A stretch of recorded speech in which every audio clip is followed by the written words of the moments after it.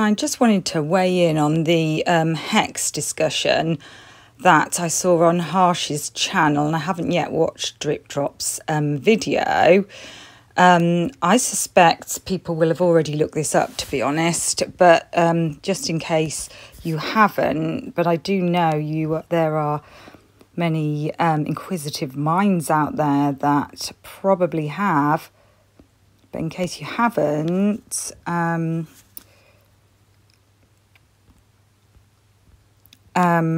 it relates to Pennsylvania, interestingly. And it's very interesting because I've only just realised that he wore the hat before... Now, what date was that? 18th of December. So, did Steve know that the suspect was from Pennsylvania at that time? I mean, obviously, I know he says he didn't know. But what people say in situations like this, where they're unable to necessarily speak on something, well, that's a different matter, isn't it? Sometimes you just can't. He wouldn't be able to, but weird coincidence if he had no idea, because the general term for witchcraft spells among the Pennsylvania Dutch settlers of America, especially those of southeastern Pennsylvania. This relates most to German settlers, and a lot of people will just want to hear this part, but there's an interesting article afterwards for anybody who is as much of a geek as I am and loves to know historical weird stuff and historical not weird stuff. Beliefs in magic were brought to the area in the later 17th century and given focus in the Rosicrucian group that settled in Wissahickon Creek in Germantown. The group, generally referred to as the Woman in the Wilderness, dissolved in the early 18th century, but its members became practitioners of magic, astrology and healing in the area and were the forerunners of the later Hexmeisters. Hexmeisters. I like that. The standard textbook of hex spells and folk remedies used by Hexmeisters is called The Long Lost Friend, or Powwows. And it was published by John George Homan of Berks County. Is that Berkshire County or Berkshire we say over here? Pennsylvania in 1820. The book includes instruction for a variety of magic formulas to accomplish practical tasks. Stick with me because this becomes relevant, as indicated by some of the topics covered. It's the third topic we're interested in. Against mishaps and dangers in the house. Oh, sorry, no, it's a first as well. Treating a sick cow. It's actually the fourth. To stop bleeding at any time and to charm enemies, robbers and murderers. So against mishaps and dangers in the house, but probably more relevant at this time, to charm enemies, robbers and murderers. And I do think that's the sort of reason that I just think his intention, I don't know if has he worn it, so he's worn it recently. I don't even know if this conversation is, because I expected when I Googled him wearing the hat to find a recent interview, and now I'm seeing an interview from December last year. So has he worn it again? It seems like, you know, you put a hex on somebody if you want to bring them bad luck. But there's more specific things that's really interesting. And there is a paragraph in the article that I'm just going to read, which I found particularly interesting. And I'm going to let my AI Irish lady, Moira, read it rather than myself. But I will stop just before that. Sound like my voice is breaking. Many Pennsylvania barns are still decorated with hex signs known as hexafoos, originally placed to keep away evil spirits, but today largely a decorative addition. Okay, and that's all there is for this bit. So I'm going to let Moira read the article. If you've heard enough, please, you can go to another channel if this is not of interest to you. Please don't feel that you have to stay, and please don't feel that I am buying into witchcraft. I am merely pointing out, I can imagine Steve being somewhat superstitious. He's certainly religious, and just the fact that he's wearing that hex hat implies to me that he may be somewhat superstitious also. I just think this is an interesting look into perhaps why Steve might be interested in wearing a hat like that, whether Steve may have already known about where the suspect was from, and maybe even who the suspect was at the time of that original interview in December. And if he's worn it specifically, not just because it's hex, which is, like a curse, but also because it originates from Pennsylvania.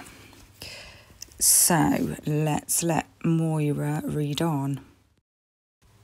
The Hex House Murder: Strange Tales of Pennsylvania Folk Magic and Murder. Strange things were afoot in Pennsylvania in the early 20th century. A brutal murder in 1928 began a hex scare in the region, turning the authorities and the general public against what had always been seen as a common custom, the folk magic practice of powwowing. Prior to the bloody crime, the belief in and practice of folk magic was seen as nothing more than a quaint holdover from less sophisticated times. After the murder, though, it became a threat. Practitioners were no longer seen as backward or ignorant. Now they were dangerous. The folk medicine that had been used for centuries was now a false treatment that kept people from getting the real medical care they needed. There was little room for superstition and hex doctors in the modern world. To city folk, it seemed impossible to believe that anyone still believed in magic in the modern world of the 1920s, but among the back roads, farms, and hollows of rural Pennsylvania, magic was alive and well. Pennsylvania hex magic dated back to the earliest days of the colony, linked largely to the Pennsylvania German or Dutch, as they are often called, immigrants and their descendants. The German settlers held strongly to elements of their culture, and blended customs of the old and the new world to form a distinct identity. Even their language became a unique dialect. Though there were a great many different religious denominations among the German settlers, there was a common tradition of folk magic that was practiced by all, with the exception of the plain Dutch, such as the Amish, who rejected the practice. For large numbers of these Germans, the belief in folk magic was entwined with their Christian beliefs. At one end of the folk magic scale was powwowing, which had nothing to do with the Native American ceremonial practice of the same name. Powwows performed magical religious folk healing and drew their healing power from God. Generally, powwows provided cures and relief from illnesses, protection from evil, and the removal of hexes and curses. They also located lost objects, animals and people, foretold the future, and provided good luck charms. To carry out their practices, they used charms, amulets, incantations, prayers, and rituals. It was generally believed that anyone could powwow,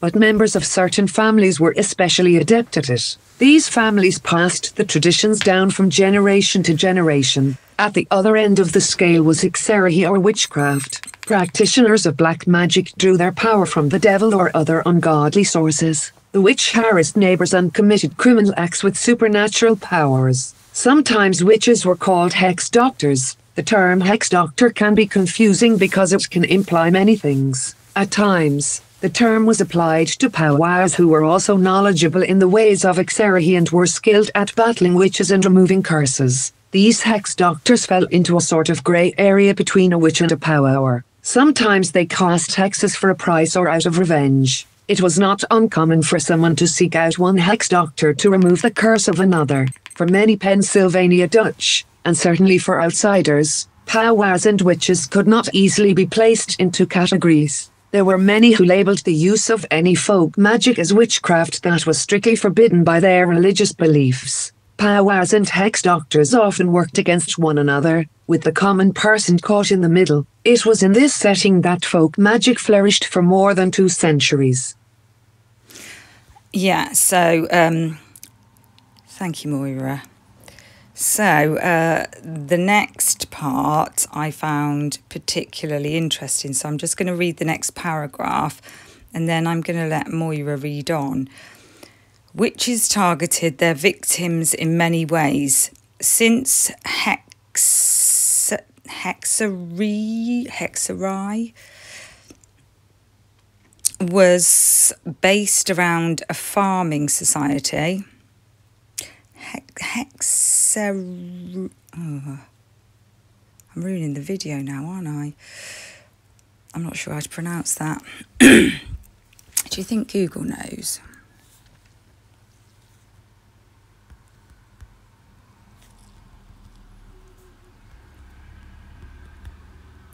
Pronounce, if I can spell it.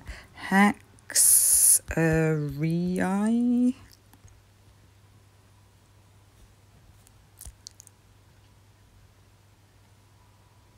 Hexerarchy.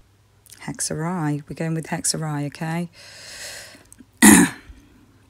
Should have left it to Moira, shouldn't I? Witches targeted their victims in many ways. Since hexerarchy was based around a farming society, many of the witches' attacks were directed at animals and crops. They were often blamed when cows did not produce milk, when seemingly healthy animals mysteriously died, or when crops failed. When witches went after humans, they used a variety of torments. They were commonly suspected of causing illnesses, especially conditions that lingered and caused a person to waste away over time.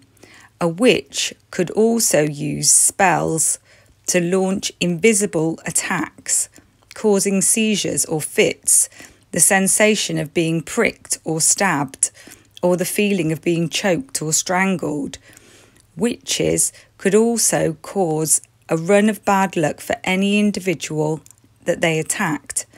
The witch could even appear in the form of an animal like a black cat, so that they could move about undetected and harass their victims. Needless to say, just about any type of misfortune could be blamed on a witch. So I'll let you interpret that as you will, whether it's Steve thinking of himself in the role of tormenting the defendant, or if you could liken that to the perpetrator, whoever he was, assuming it was just one person, which we are not all confident of, but, you know, clad in black, like a black cat, so that they could move about undetected and harass their victims. So I thought that was quite interesting. I mean, probably Steve's not read any of this, but I don't know. I think he is the kind of person who'd look into things quite deeply, and he is quite a religious person. And I don't know how true this is, but I have been emailing with one subscriber who had been told that Steve and the family were members of Christchurch, or maybe it was just Steve that was a member. I would imagine it was the whole family though, if it was Steve. And that would be interesting to know, but I mean, I can't assume that he is just because he's got a cross on his hat, because there's a lot of Christian groups within Christian churches within the area that are not associated with Christchurch, so I don't know. But if anybody does know, that would be quite interesting. So I'm going to let Moira read on, and it's up to you whether you carry on listening or read it yourself, which I'll put in the description, or if you've had enough witchcraft for one day, no worries. I don't know how long this is. I'm going to get a thumb ache here. Can only go down this far for now. In addition to spoken words, the written word was also used for magic. Written amulets and charms were common, and many Pennsylvania Germans carried them on their person. Amulets usually included a written version of a protective charm and perhaps verses from the Bible. The paper they were written on was usually folded into triangles. If not carried personally, such amulets might be hung in a house or barn. Ritualized objects were also used. These objects were actually mundane items, but they often acquired a special purpose. Sometimes the objects would be used as a surrogate for the afflicted or for the disease itself. Much of German folk magic depends on the principles of contagion and transference. Basically, the idea is that the evil or the disease is contagious and can be transferred away from the afflicted person and into an object. The object could then be disposed of in a prescribed manner to keep the contagion from spreading. Traditionally, this kind of magic is known as sympathetic magic, and it often worked, as long as the person afflicted truly believed that it would. Since the powwows and hex doctors depended on charms, formulas, and incantations that were passed down through their families, they often collected them into recipe books, which contained the collective knowledge of a family line of powwows. By the middle 1800s, these homemade volumes were joined by published volumes that came into common usage. Folk healers had always invoked and used the Bible in their magic, but they increasingly supplemented their knowledge with sources published by other powwows. The most famous and widely read of these books was compiled by a powwower named John George Homan in 1819. Homan was a German immigrant who settled on a farm in Berks County, Pennsylvania. As a side business, he published broadsides and books about the occult and medicine aimed at the local German population. In time, he published the most widely read grimoire, Book of Magic, in America, the compilation of spells, charms, prayers, remedies and folk medicine was called Der langverborgene Freund, or The Long-Lost Friend. It was the first book of powwow magic to achieve wide circulation. It has been in print in either German or English continuously since 1820. Aside from being a collection of charms and recipes, the book itself became a talisman, in what was an example of a resoundingly successful early marketing ploy. Buyers of the book were told they would be protected from harm merely by carrying it. In the front of each edition was an inscription that read, "Whoever carries this book with him is safe from all enemies, visible and invisible, and whoever has this book with him cannot die without the holy corpse of Jesus Christ, nor drown in any water, nor burn up in any fire, not can any unjust sentence be passed upon him. So help me plus plus plus." The bulk of the book consisted of remedies and charms to cure common illnesses, fevers, burns, toothaches and other ailments. It also contained recipes for beer and molasses and even had a charm for catching fish. Many of the charms in the book were meant to provide protection from physical harm from weapons, fire, witches, and thieves. It also provided instructions on how to keep animals in a certain location, heal livestock and cattle, and even cure rabid animals. The long-lost friend soon became the primary reference for anyone attempting to understand the practice of powwow, and it gained a place of honor on almost every powwowers and hex doctor's shelf. As an opposite number to the helpful charms of the long-lost friend was the far more dangerous book of witchcraft, the 6th and 7th Book of Moses, drawn from the tradition of European grimoires and ceremonial magic. The 6th and 7th Book of Moses were purported to have been written by Moses himself, and allegedly contained secret knowledge that could not be included in the Bible. Described as two separate books, they are almost always published together in one volume, first appearing in Pennsylvania in 1849. The book soon gained an evil reputation among the German population and those who were familiar with its lore. It was associated with hexing because the text provided instructions on how to conjure and control spirits and demons. It also contained spells and incantations that were beneficial to the user, as well as spells that would duplicate some of the biblical plagues of Egypt,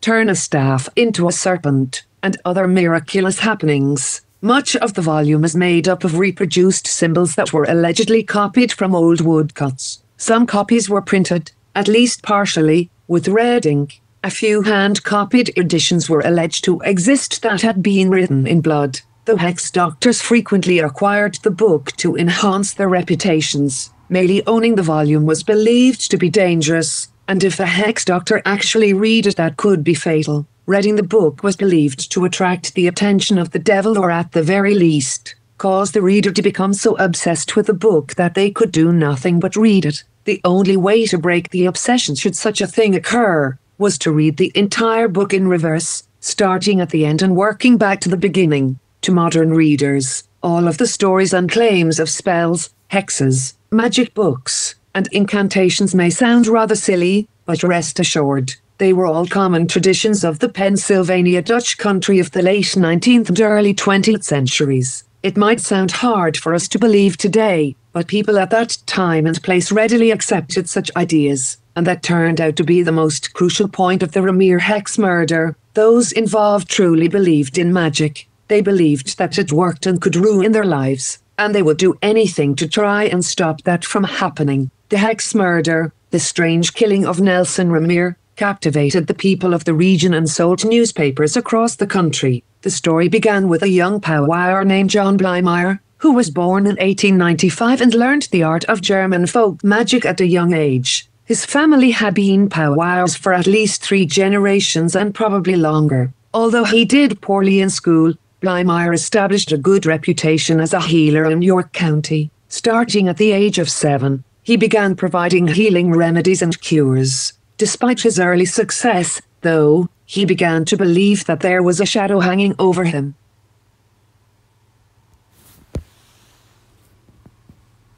Let's have a little bit of a look at him.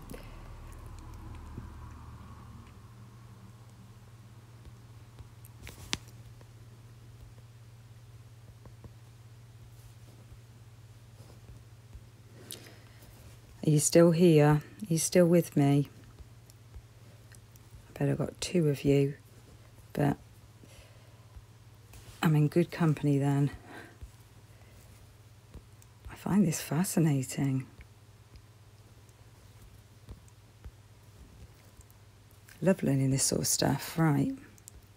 On Blymeyer, one day, as he was leaving the cigar factory where he worked, an apparently rabid dog began running toward some of his fellow workers. Blymeyer approached the dog and spoke some words of a spell. The dog's mouth allegedly stopped foaming and the animal became subdued. Blymeyer patted its head and the animal followed him excitedly for several blocks. The other workers were amazed at the dog's apparent cure, but soon after, Blymeyer's luck began to turn bad. He soon became ill and he started to believe that another practitioner of folk magic had placed a hex on him. Possibly out of jealousy, he soon found himself unable to eat, sleep, or work his powwow magic. Blymeyer used several of his own magical charms to try and remove the hex, but he was unsuccessful. It was difficult to remove a hex if one did not know the identity of the witch who placed it. Then one night, as he lay in his bed trying to sleep, the answer came to him. Just as the clock struck midnight, an owl outside hooted 7 times. It was then that the idea came to Blymeyer that he had been hexed by the spirit of his great-grandfather Jacob, who had been a powwower and the seventh son of a seventh son. Since he could not fight back against a spirit, he decided that he would move away from his ancestral home and the cemetery where his great-grandfather was buried, hopefully breaking the spell. It seemed to work, and soon Blymire's luck began to improve, at least for a time. In addition to his work as a folk healer, Blymire performed a variety of odd jobs. He soon met a young woman named Lily and they married. The couple had 2 children, but both died in infancy. The youngest only lived for 3 days. These tragic occurrences led Blymire to once again believe that he had been hexed. Unable to determine the source of the new hex, he turned to other powwows for help. One of them was a man named Andrew Lenhart, who convinced him that the source of the hex was someone that he knew well. Blymire became suspicious of everyone around him, even his wife. Lily had reason to fear for her safety because, in 1922, one of Lenhart's other clients murdered her husband after receiving similar information. The client, Sally Jane Heagy, shot her husband, Irving, in bed after Lenhart was hired to drive the witches from her home. Sally did not believe the treatment worked and was in terrible physical pain. She finally snapped one day, killed her husband, and later committed suicide in jail. After consulting lawyers, Lily was able to obtain a judge's order to have Blymire committed to an insane asylum. The doctors determined that he was obsessed with hexes and magic and needed to go to the asylum for treatment. Soon after, Lily filed for divorce and it was granted. Blymire didn't remain locked up for long. 48 days after he was committed, he simply walked out the door one day and vanished. No one even bothered to look for him. Blymire went back to work at the cigar factory in 1928. While he was there, he met 2 other people who also believed that they were suffering because of someone who had hexed them. One of them, 14-year-old John Curry, was trapped in an abusive household and felt that a malevolent force was causing the trouble at home. Another man who believed he had been hexed was a farmer named Milton Hess. Hess and his wife, Alice, had been successful and prosperous until 1926, when a series of unfortunate events began at their farm. Crops failed, cows stopped producing milk, and they lost a large amount of money. The entire family believed that they had been hexed by someone, but they didn't know who it could be. The talk of hexes reinforced Blymire's own belief in spells and he became terrified by the idea that someone was out to get him. He began to consult other powwows again, attempting to track down the source of the lingering hex. Blymire turned to a well-known powwower in the region named Nellie Knoll, the so-called River Witch of Marietta. The elderly woman identified the source of Blymire's hex as a member of the Ramire family. When Blymire asked which of them had cursed him, she told him to hold out his hand. She placed a dollar bill on his palm and then removed it. When Blymire looked at his hand, an image appeared. It was the face of Nelson Ramire, an old powwower whom Knoll referred to as the Witch of Ramire's Hollow. Blymire had known Ramire, a distant relative, since he was a small child. When Blymire had been 5 years old, he became seriously ill. His father and grandfather, unable to cure him, took the child to Ramire, who healed him. Unable to understand why Ramire wished him harm, Blymire went to see Knoll again. She confirmed that it was Ramire who had hexed him, and added that he was also responsible for the curses on John Curry and Milton and Alice Hess. Blymire told the other 2 men what he had learned, and also revealed a solution for ending all of the hexes. Knoll had stated that the men needed to take Ramire's copy of the long-lost friend and a lock of his hair and bury them 6 feet underground.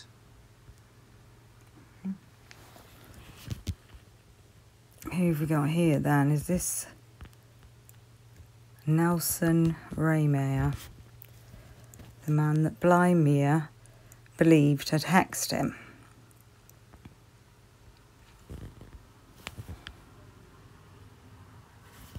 I don't know how long this is going to go on for. You could have it as a bedtime story. I'm actually thinking of doing that myself. She's got quite a nice, calming voice. Oh my God, it goes on and on.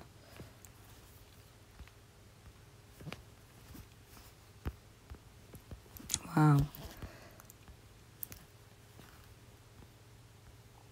I'm determined to listen to it all now, though. But I won't be offended if you have more pressing matters to deal with.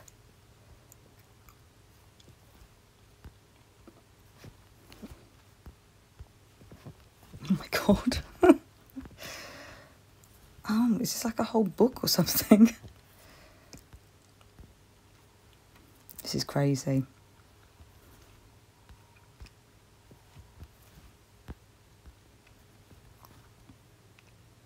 We've got death penalty here. But then we are in the times of witchcraft. You would expect it to be somewhere.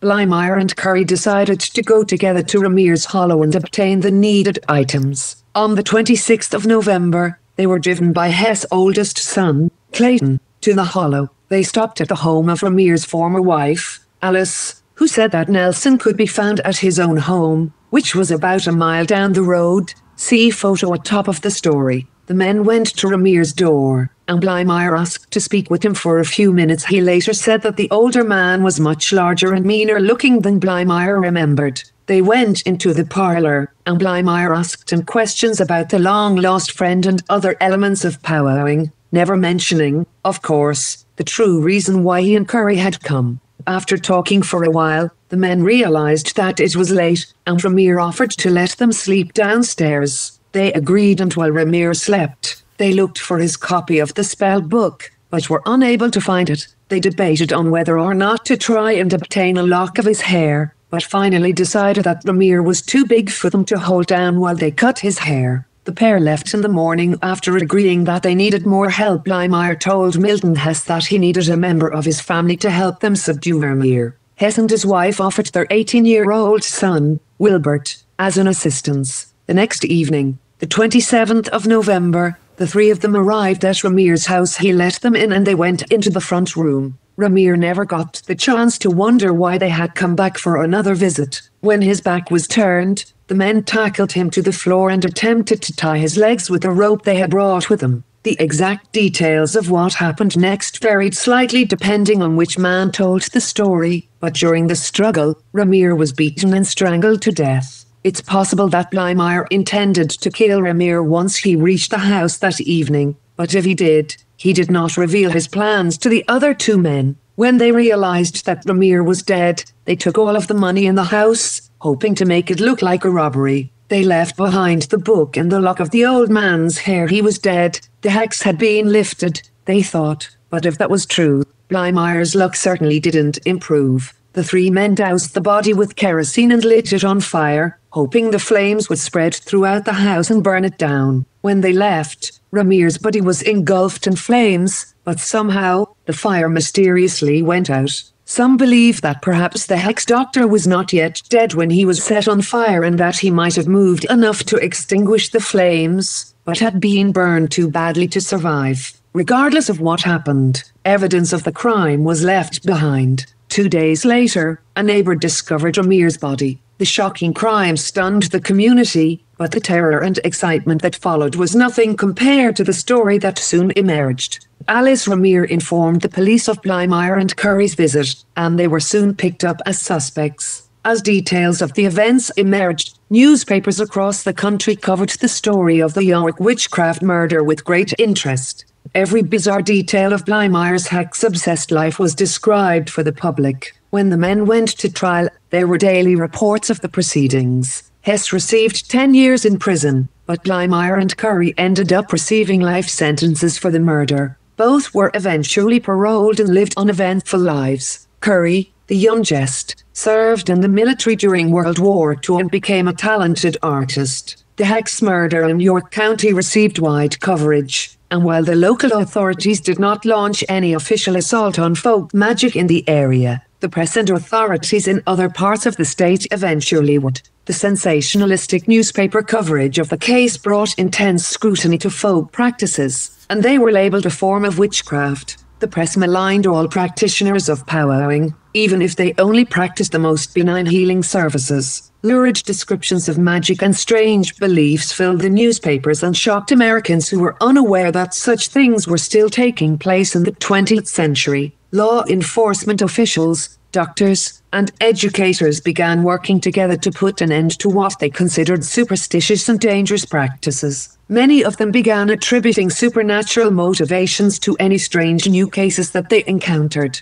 During the Ramir murder trial, York County Coroner Alfie Isaac claimed that the deaths of 5 children in the previous 2 years had been caused by powwows. He said that the children's parents took them to folk healers when they were sick, instead of real doctors, and, as a result, they died. He did admit there had been no formal investigations of these cases, but that they were a matter of common knowledge. The New York Times featured the coroner's questionable claims in an article under a dramatic headline that read, "Death of 5 babies laid to witch cult." The newspaper quoted unnamed officials of the York County Medical Society, who said that the coroner's count of deaths attributed to witchcraft was much too low. Soon, any death that was even vaguely connected to a powwow, or rumored to have a connection, was labeled a HEX murder. In March 1929, the body of Verna Delp, 21, was discovered in the woods at Cotassuqua, near Allentown. On her body were 3 pieces of paper with magical charms written on them, supposedly to protect from murder and theft.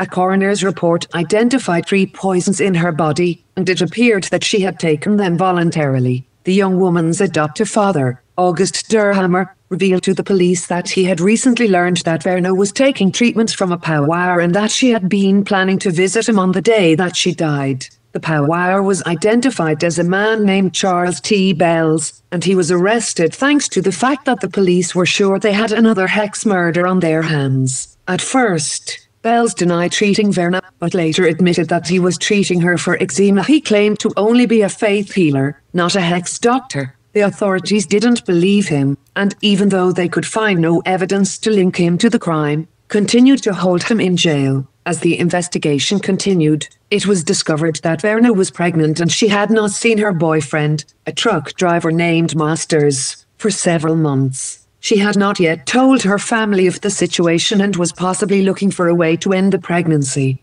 Even after this new information came to light, the police still believed that Bells was partially responsible for her death. The obsession with hexes and powwow distracted the police from other possibilities in the case, including a botched abortion attempt, suicide, or murder by someone other than Bells. By April, they still had no evidence that Bells was involved with the murder, but he was charged anyway. He finally received a hearing in mid-April after lawyers filed a writ of habeas corpus. He was released on $10,000 bail, and charges were eventually dropped. The murder of Verna Delp was never solved. The press jumped on another case of murder by powwow in January 1930. Mrs. Harry MacDonald, 34, a housewife from Reading, died after receiving severe burns in her home. She had apparently been given some sort of ointment from a HEX doctor with instructions to rub it on her skin. At some point in the night, her body went up in flames when she got too close to her stove. She was seriously injured, and when her husband, who worked the night shift, found her in the morning, she was on the verge of death and could not be saved. The woman's brother told reporters that he believed the lotion she was using was flammable and caught fire, killing his sister. He had no evidence of this, but the press latched onto this theory and kept the story alive with occult connections for weeks. Another HEX panic murder occurred on the 20th of January, 1932, when the body of a Philadelphia man named Norman Bechtel, 31, was discovered in Germantown under a tree on a temporarily vacant estate. The accountant and Mennonite church worker had 9 stab wounds in and around his heart. Some of the wounds appeared to form the shape of a circle, and were delivered with such force that they not only penetrated his suit and overcoat, but his eyeglass case in his pocket, as well. A crescent-shaped cut was made on each side of his forehead, and a vertical slash ran from his hairline to his nose. 2 additional cuts ran off the vertical slash in the direction of the crescent cuts. All of Bechtel's valuables had been taken, and his car was later discovered 6 miles away. From the bloodstains in the automobile, it was clear that Bechtel had known his attacker well enough to let him or her into his car. The case gave all the appearances of a robbery gone bad, but then there were those pesky facial cuts, which detectives surmised might have special occult significance. When it was learned that Bechtel had grown up on a farm nearby our town, where powwow was common, the police immediately started searching for evidence of another HEX murder. Captain Harry Heenley, the chief investigator, had the victim's apartment searched for any possible connection with folk magic, but all they found were Mennonite books and pamphlets. After following a few more leads, the police still had no answers, so the press began calling the mystery a HEX murder. Then in April 1937, William Jordan, 36, confessed that he and 4 others had killed Bechtel, who they had been attempting to blackmail. Most of the details of Jordan's confession were not publicly released, as Bechtel had been involved in several love affairs and had a large life insurance policy. Needless to say, the case had nothing to do with magic. If these cases had been the only ones tied to powwow, it's likely that the HEX scare would have died out sooner and the public would have lost interest. That was not mean to be, though,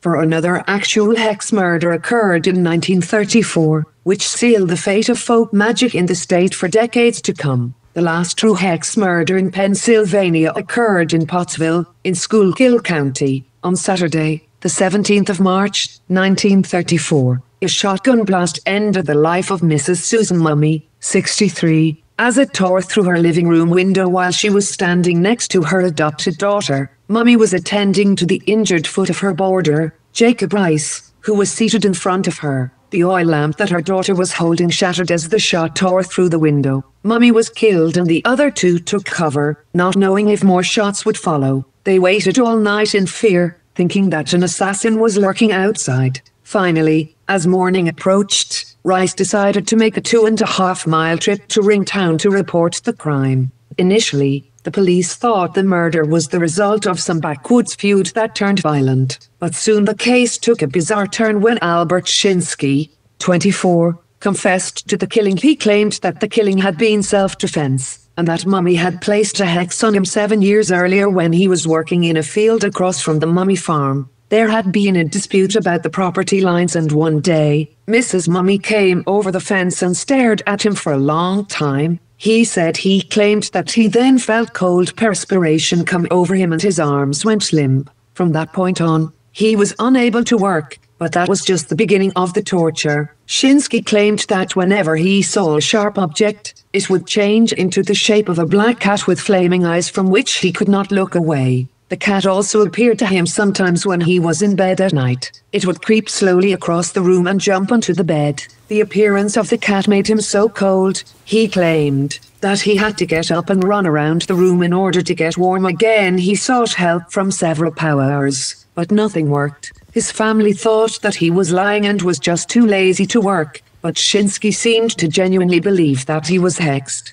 Eventually, when he could take no more of the supernatural harassment, he killed Mummy. He told the police that the minute she died, he felt the curse lift from his shoulders. Prosecutors wanted to give Shinsky the death penalty for the murder, and the press once again emphasized the danger of the strange beliefs and practice of folk magic. Over objections from the police and the prosecutor's office, a commission of doctors ruled that Shinsky was insane, and he was sent to Fairview State Hospital. He remained in mental institutions for most of the rest of his life. The case seemed to confirm in the public eye that the belief in witchcraft was some sort of threat to society. Practitioners of powwow still had a few defenders, though, and they retained plenty of clients, but the tide of public opinion had turned against them. Thanks to the 2 murder cases, and the many suspected cases that were inflated by the newspapers, Pennsylvania's school system declared war on the belief in hexes, especially in the rural areas where it seemed most prevalent.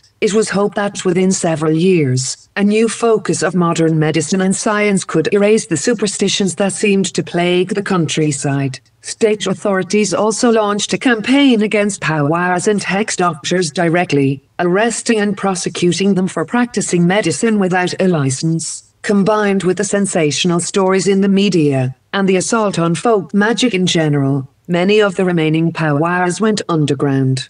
Except for the few who retained public storefronts, most of those who continued to practice avoided the public spotlight and downplayed their work to non-believers. They continued to provide services, however, to those who sought them out.